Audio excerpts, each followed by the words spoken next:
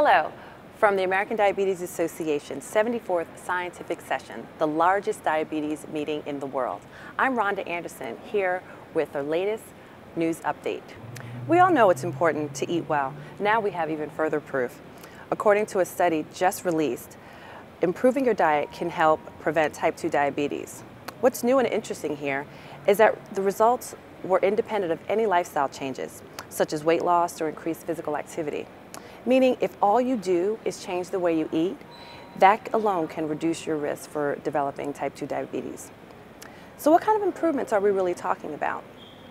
Things like eating more fruits and vegetables, more whole grains, and cutting down on your consumption of saturated fat and sweetened beverages. Researchers at the Harvard School of Public Health measured diet quality using a scale called the Alternate Healthy Eating Index.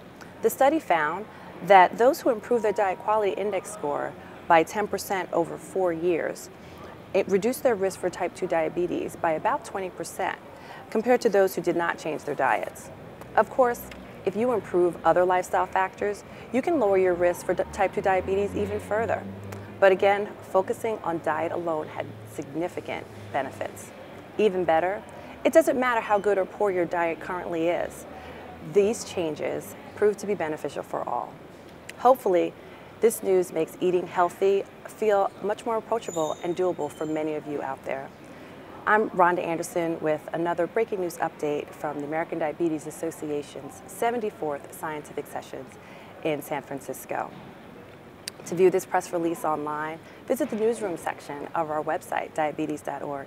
And for more on our updated breaking news, visit diabetes.org/breaking news.